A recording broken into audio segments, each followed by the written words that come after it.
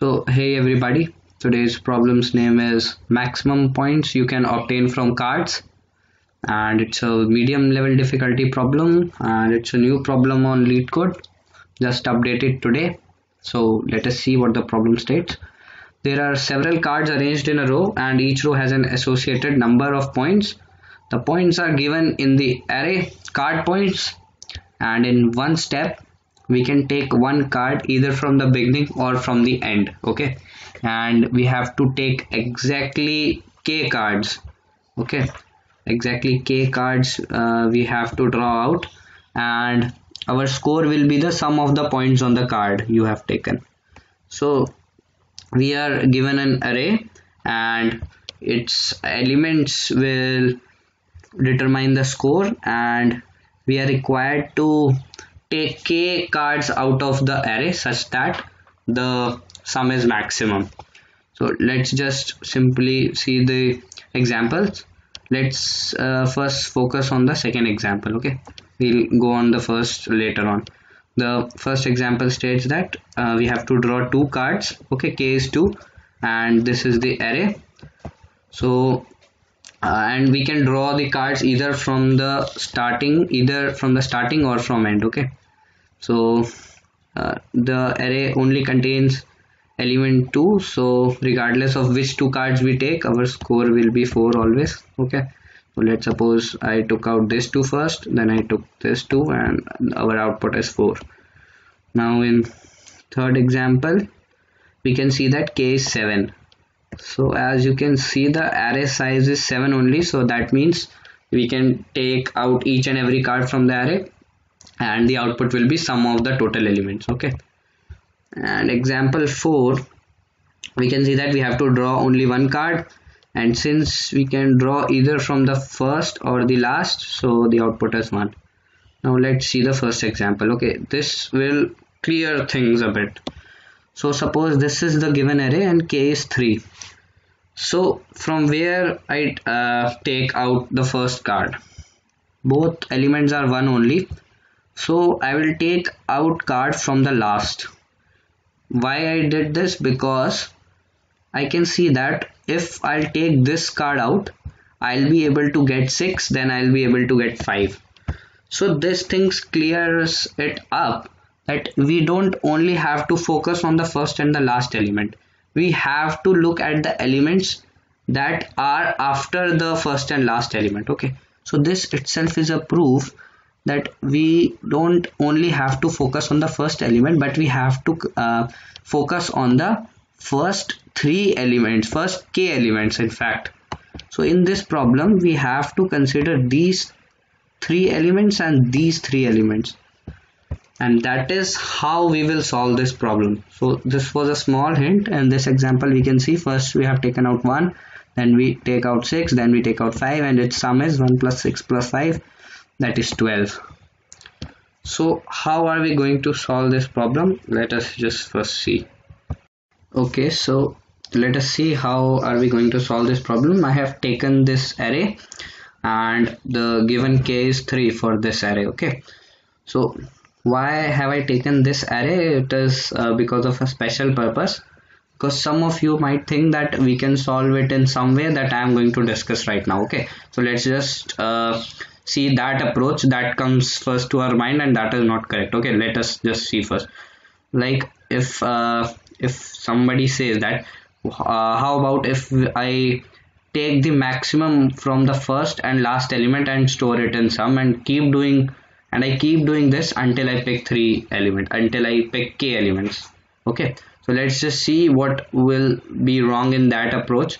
So suppose this is the array. First of all, if I see the greater element from the first 2 elements. Okay, so 5 is greater than 1. So suppose I have taken 5, I have added it in sum, and now 5 is gone. Now I have 3 and 1. Out of 1 and 3, 3 is larger, so 5 plus 3 I have added it in sum, and 3 is out. Now out of 4 and 1, 4 is bigger, so I have added 4 simply in sum, and 4 is gone. I have picked 3 cards. Now the sum will be 5 plus 3 8, 8 plus 4 12. Okay, so according to this approach the sum will be 12, but the answer is wrong. Why? Let me tell you how I will be picking my cards. First of all, I'll pick 5. Okay, I'll pick 5. I will add 5 in my sum. Now the next element that I will pick is 1. So I will pick 1, and now I am left with this array, and now I will take 8. So 8 is also 1. So you see 8 plus 5 13, and 13 plus 1 is 14. So sum is 14. 14 is greater than 12, and with 3 cards I can have a greater sum. So this approach fails here, and we are not going to do this. This will give you wrong answer. So now let's see what is the correct approach of this problem. Okay, this was our array, this is the k given, and what I will simply do, I will take 2 arrays. Okay, one will be left sum, that will contain the sum from the left. Okay, and its size, wait, I will take, so right sum, and so its size will be k plus 1. Both the array will have size of k plus 1. So k is 3. So how many elements will be there? 4 in this and 4 in this. Okay, so first of all we'll fill in the left sum array. So I'll start from here. If I haven't started for the left sum, my sum is 0 initially. Okay, now as soon as I encounter the first element, the sum is 5. I'll enter 5 in this. Okay, this is the index. So I have encountered 5 and I have added 5 in it. Okay, and I'll move to the next from left, and the element that we encounter is 3. So I will simply add it. 5 plus 3 is 8. So I'll add 8, and now I'll go next, and I have encountered 4. So 8 plus 4 is 12. So this will be stored in the left sum array. Okay, and now I will take elements from the right. If we start taking out elements from the right. Okay, so before starting, the sum would be 0, and from here I'll go. The first element I have encountered is 1, so I'll put 1 in here. Next element I'll encounter is 8, so 1 plus 8 is 9, and then the next element is 4, so 9 plus 4 is 13. Okay, so these two arrays are filled. Now how I am going to obtain the result is, what I will do, I will simply add these two. Okay, I'll add the 0th element of this array and the last element of this array. Why I am doing so? This case represents that I have taken all the 3 elements from the right. From the right I have taken all the 3 elements. So the sum will be 0 plus 13. So sum is 13. Okay, right now. Now the next I am going to consider is its first element with its second element. So this case represents I have taken 2 elements from the right and 1 element from the left. So the sum will be, you can see that, 5 plus 9. So in this case our sum will be 5 plus 9, and that is 14. So if 14 is greater than 13, yes, so I will update sum. Okay, so sum is 14 now. Now the next case that I am going to consider is its second element with its first. Okay, so 8 plus 1. So 8 plus 1 is 9, and since 9 is less than 14, so I will not update sum. Sum is 14 only. Now the last comparison will be between these two, its 0th element and its last element. So adding the values, 12 plus 0 is 12, and 12 is less than 14, so the sum will be 14 only.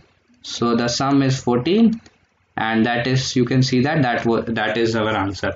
So in this case I am considering each and every option, and out of those I am selecting the maximum, and this is how are we going to solve this exactly. So let's just simply code it now. So let's start coding now.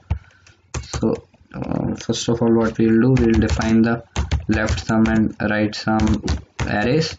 Okay, and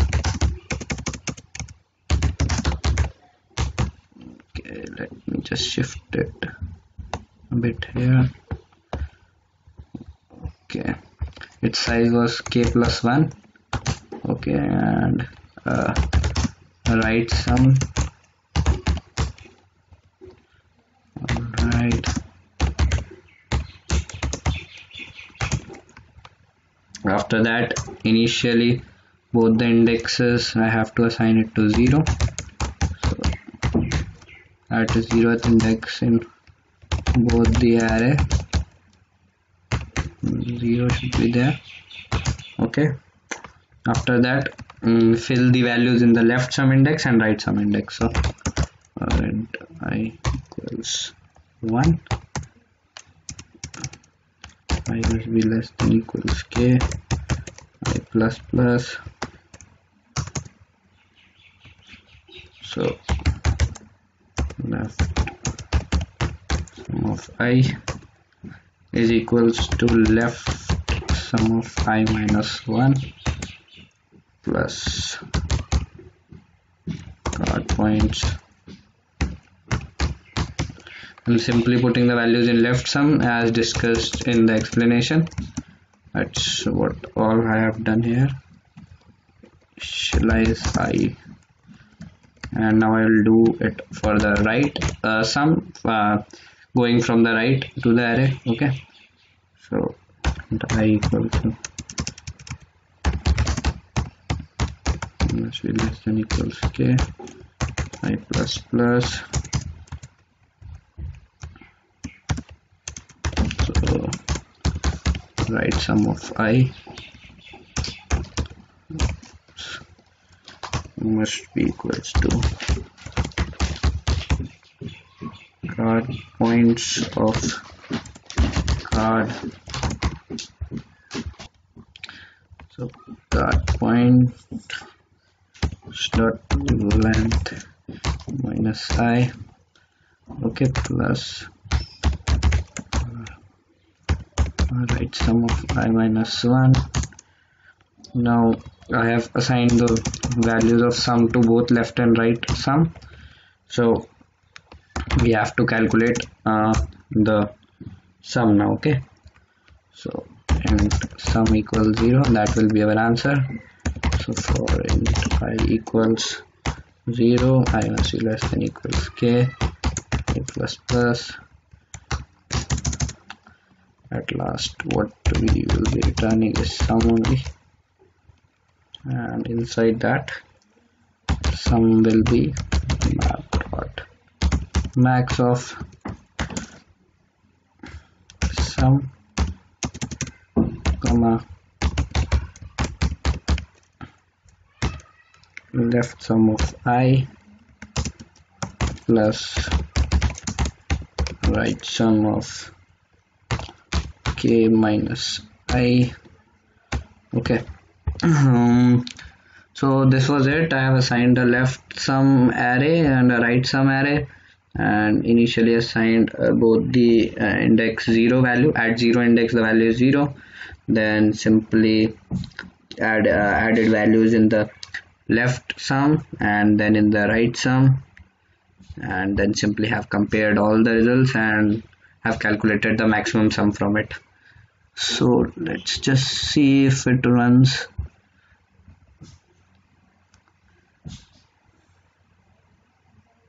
Okay, accepted very first time. Nice. Okay, so it is done, and that was the problem. I'll see you in the next video.